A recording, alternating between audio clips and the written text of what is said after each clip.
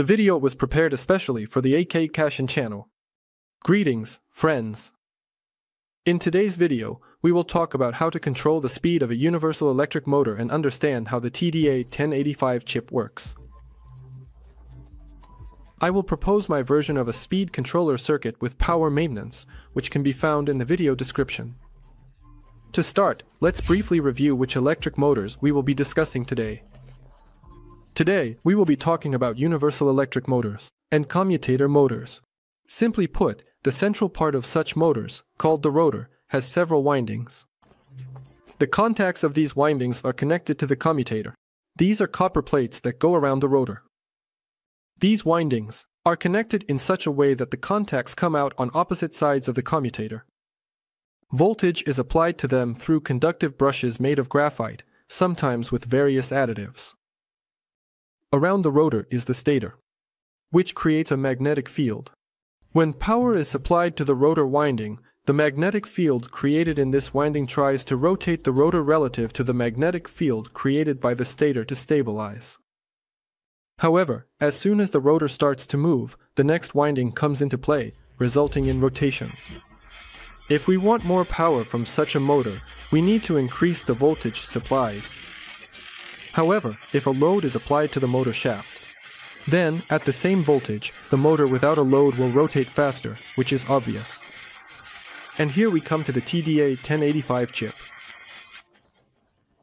An excellent chip, on the basis of which very reliable speed control circuits for universal motors are assembled.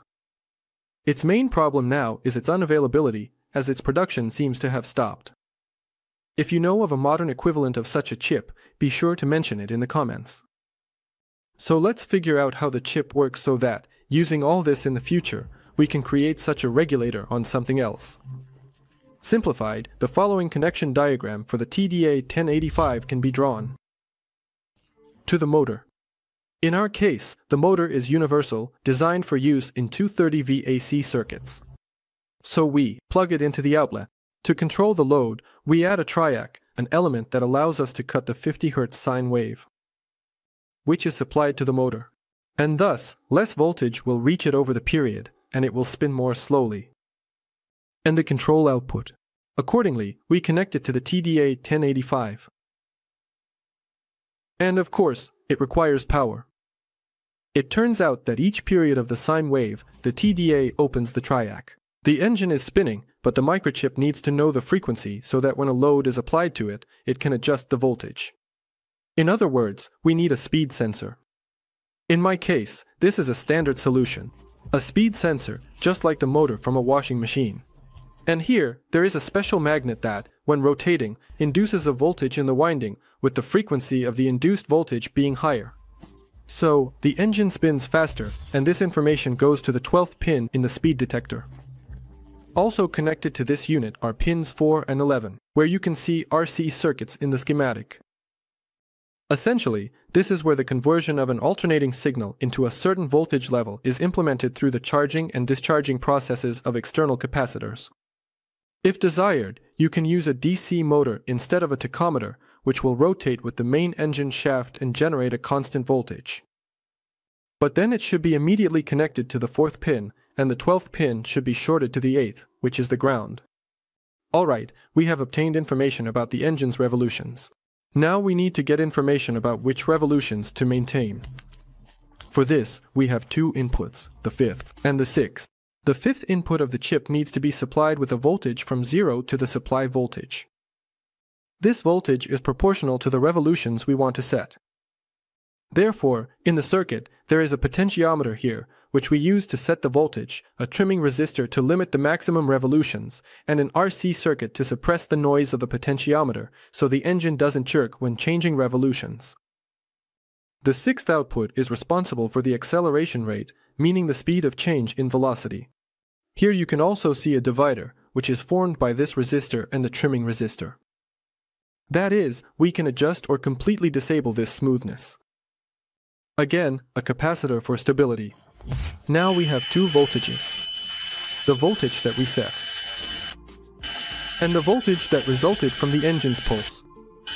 All of this goes into the control unit, which generates a sawtooth signal that can be observed at the 14th pin. of the microchip. The difference between these voltages is amplified, and at the 16th output. The microchip has elements for load compensation, and the datasheet suggests selecting the parameters of these elements experimentally.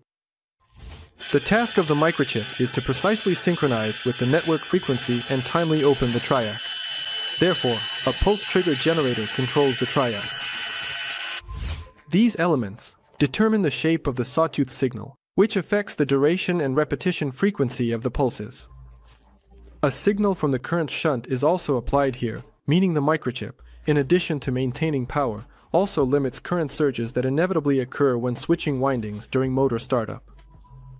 You might ask, why is it necessary to synchronize with the network at all? You can simply send a PWM signal to the semiconductor and that's it, that's all. How is it done when adjusting with constant voltage? And with a MOSFET? But no, a triac, unlike a MOSFET, will only turn off when the sine wave passes through zero after a low logic level is set on the control pin. This means we need to provide opening pulses considering that the triac will remain open until the end of the half cycle.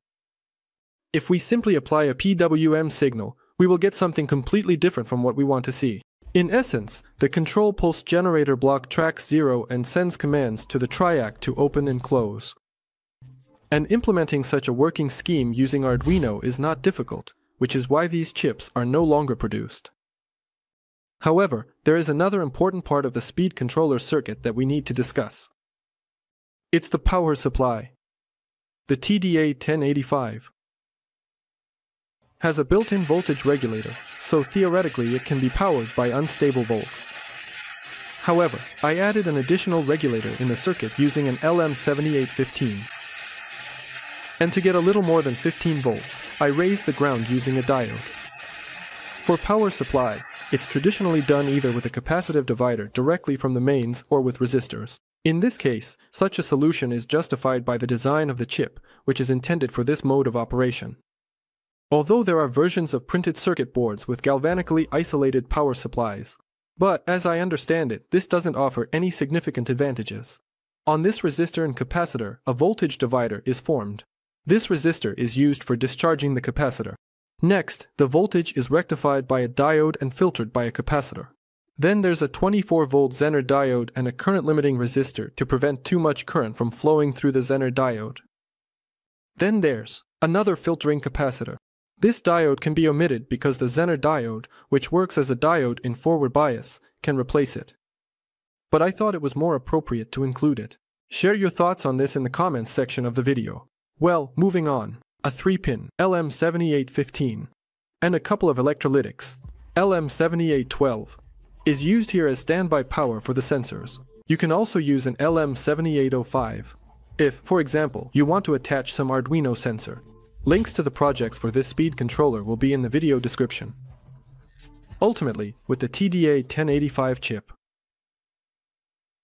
you can assemble a simple and reliable speed controller for a universal motor without using programming and microcontrollers and make it work. An old motor in some machine in your workshop. I hope the video was interesting for you. If so, don't forget to support it with a like and a comment, as this speeds up the release of new videos. I wish everyone good health, and this was Andre with you. Goodbye.